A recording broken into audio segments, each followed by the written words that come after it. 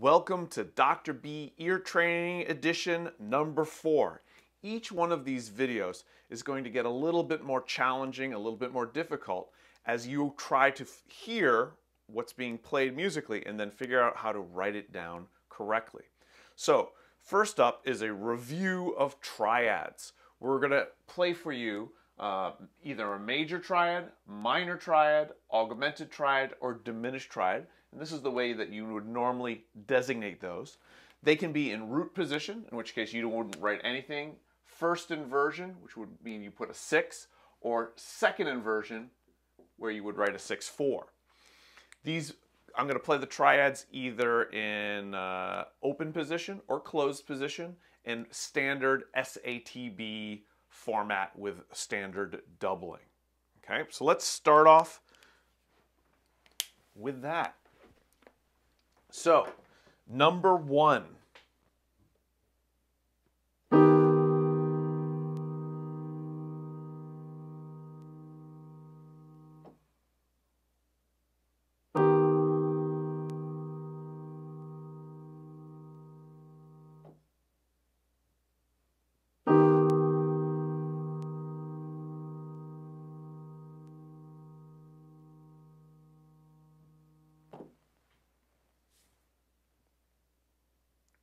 Number 2.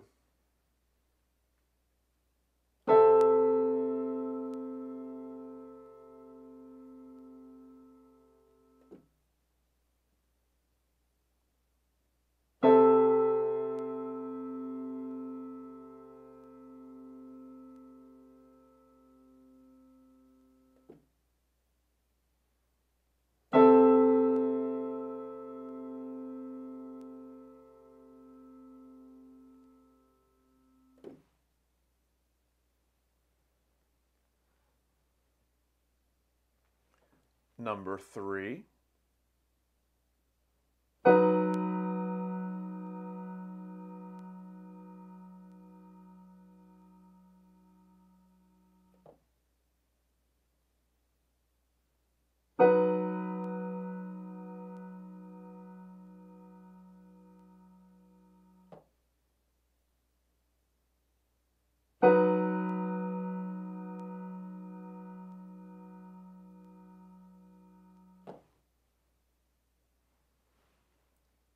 Number 4.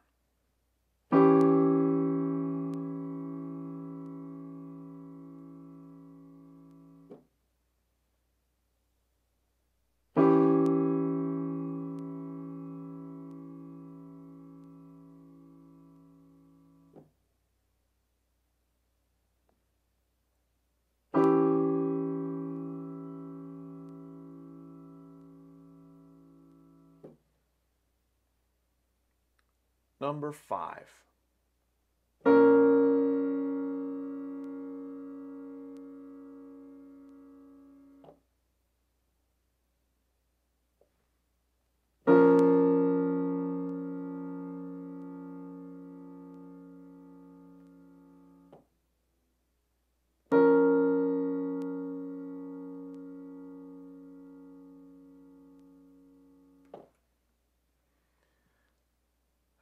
Number 6.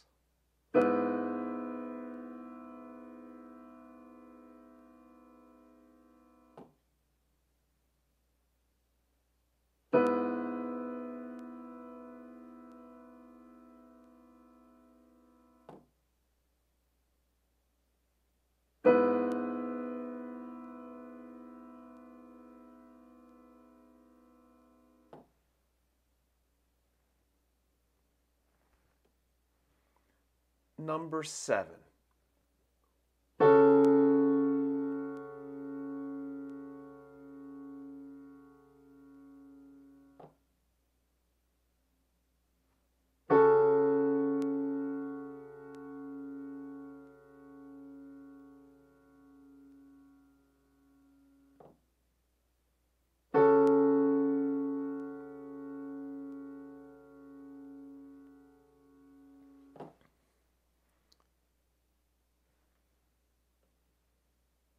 And lastly, number 8.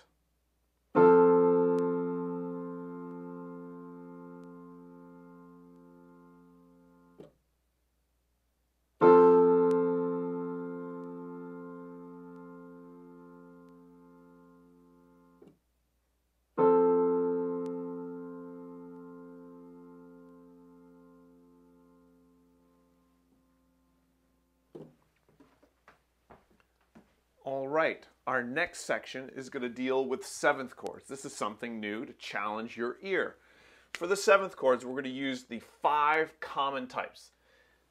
Major, major 7, and there's a number of different ways in which these seventh chords can be designated. Some people will just call it a major 7 chord, which essentially means a major 3rd, perfect 5th, and a major 7. The way I'm using to designate it is the first letter indicates the triad type, and the second part, the second letter and number, indicate the interval for the 7th. So major, major 7 means major triad with a major 7. And so that's another way of designating the different sonorities for seventh chords, and that's the one that I'm going to be using for today.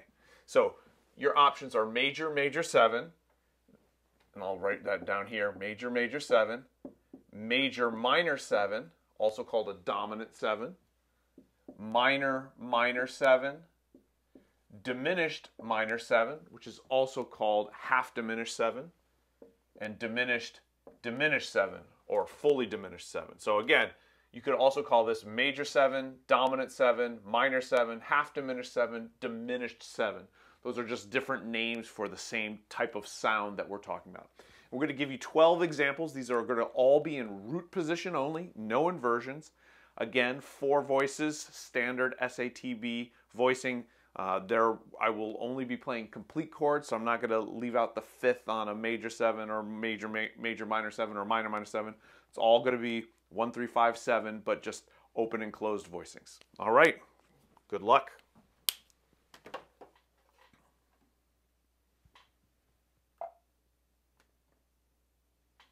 Number 1.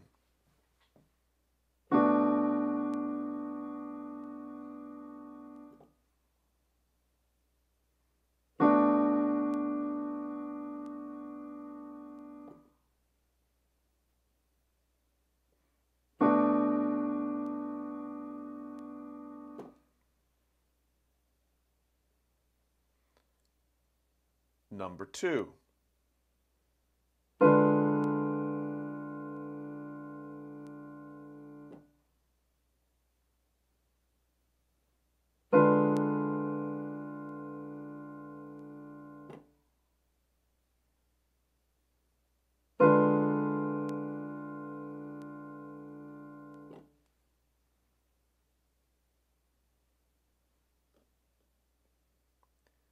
Number 3.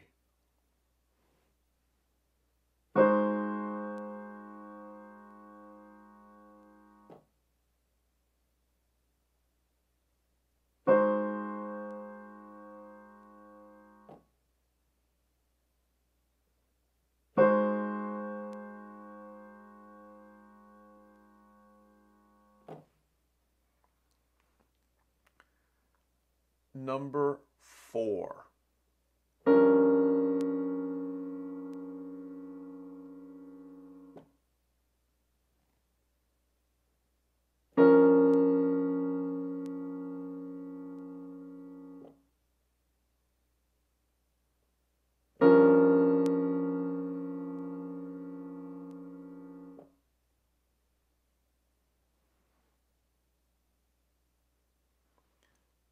Number 5.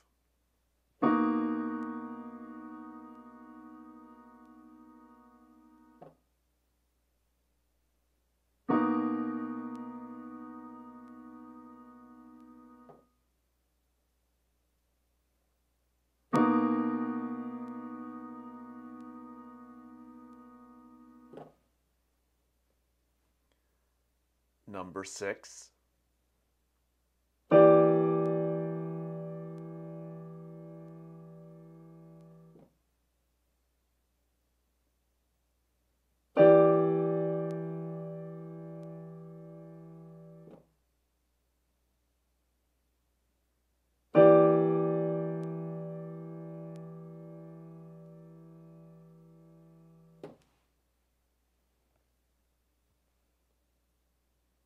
Number 7.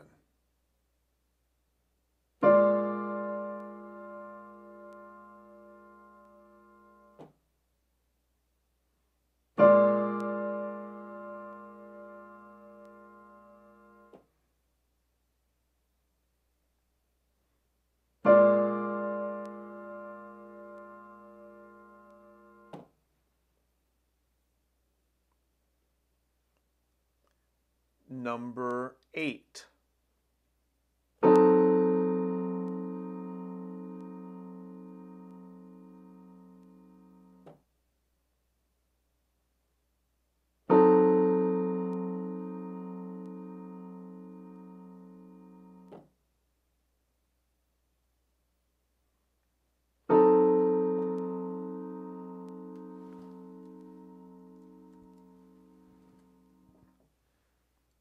Number 9.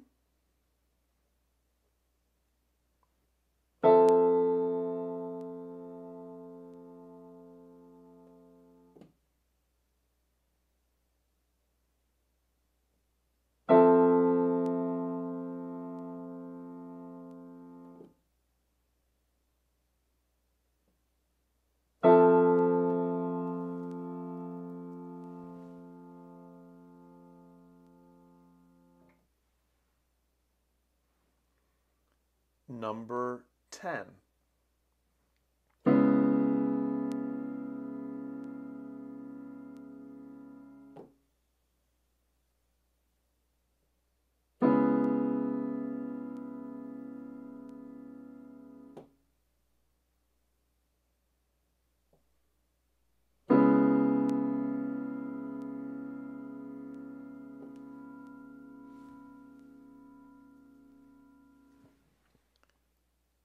Number 11.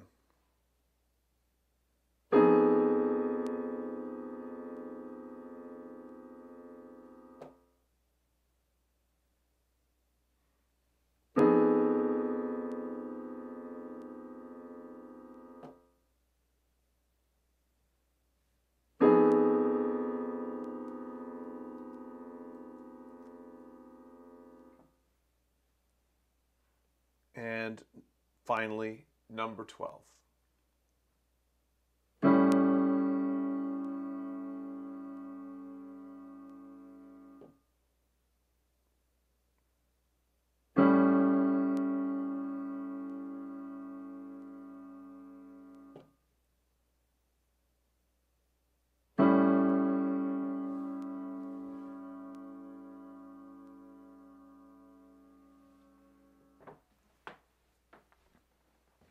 All right.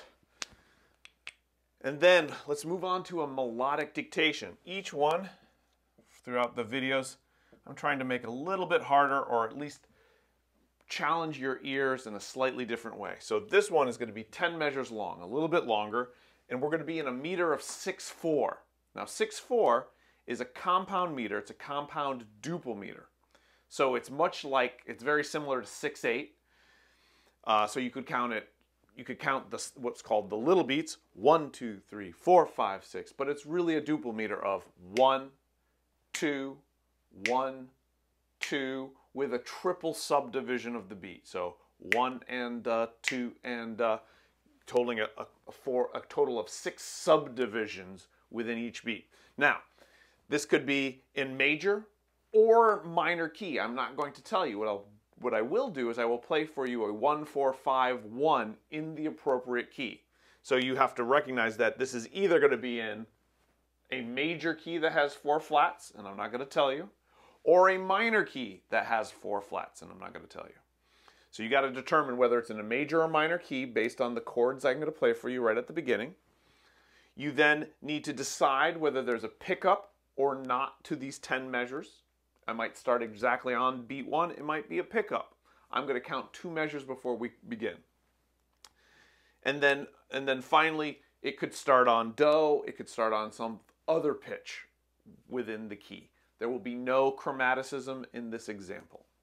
All right, you'll get 5 hearings for this example. Here is your 1, 4, 5 in the key. So this will tell you, if you're listening carefully, whether it's a major or minor key.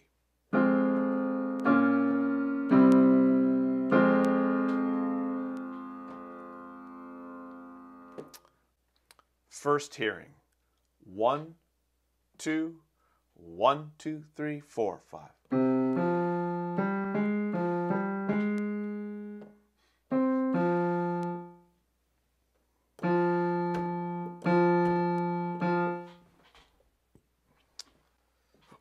First hearing. 1, 2, 1, 2, 3, 4, 5.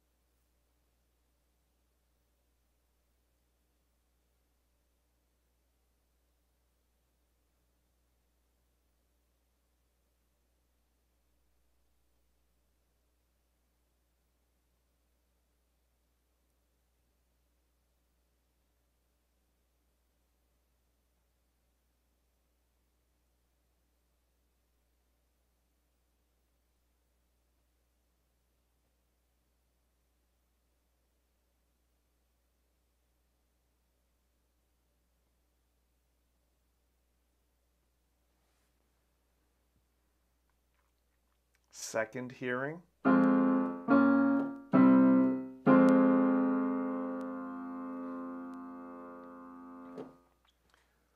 One, two, 1, 2, 3, 4, 5.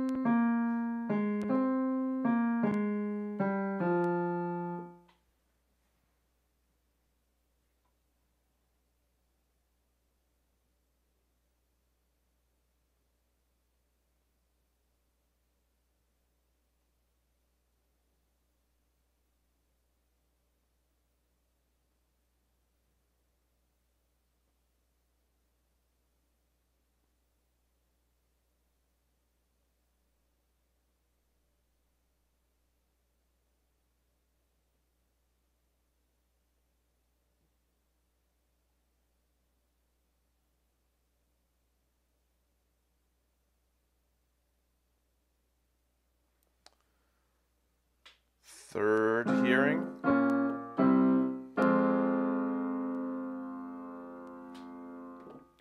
One, two, 1, 2, 3, 4, 5.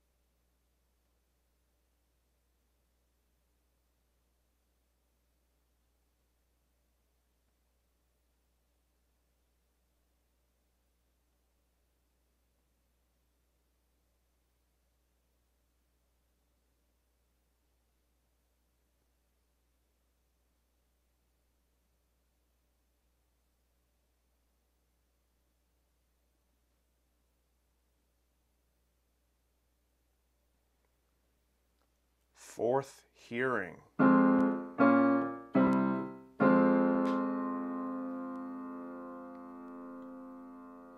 At this point, you should pretty much have most of the melody figured out, certainly the beginning and the ending, maybe working on some of the middle, making sure you've got all the right rhythms and pitches. So here's the fourth hearing. 1, 2, 1, 2, 3, 4, 5.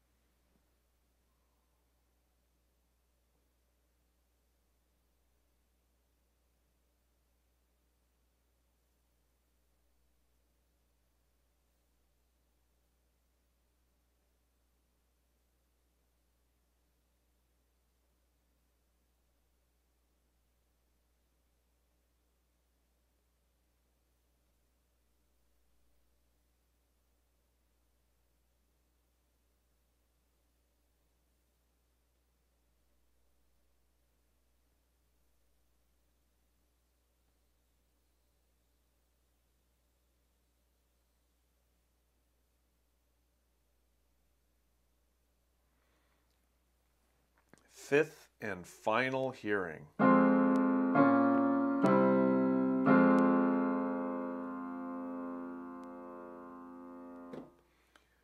One, two, 1, 2, 3, 4, 5.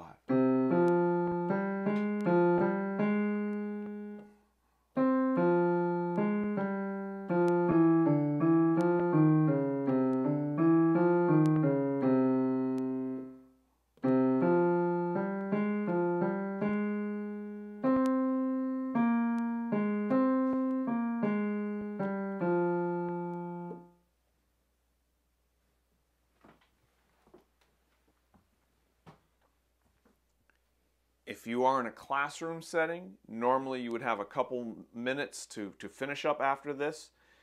You would also, have to kind of complete everything on this timetable with this about this many hearings and this amount of time between hearings. If you're at home and you're watching this on YouTube and you're not in the classroom setting, obviously you have the luxury of being able to pause, replay things if you need to do that. But challenge yourself. Try to do it in the time allotted without pausing the video and see how well you do. And then if you need to go back and try to pick out some spots to see if you can really make sure they're correct, that's another great way to do this. So you can use this video in two ways. One, as if you were in a college classroom taking this as a test, where you press go at the beginning and you just got that much time to do it. That might be the best way to do it the first time around.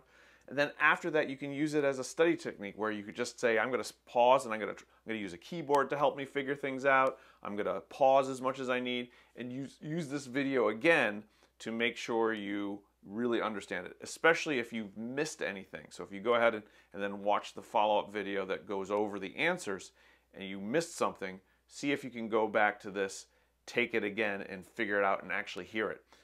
Better yet, chances are, if you wait a couple weeks, you're going to forget exactly what all the answers were, and you can just take this quiz again. And you can keep taking it over and over every week, once a week. Take this quiz and see if you get better. Track how many you get right and how many you get wrong, and see if you get better as the weeks go by.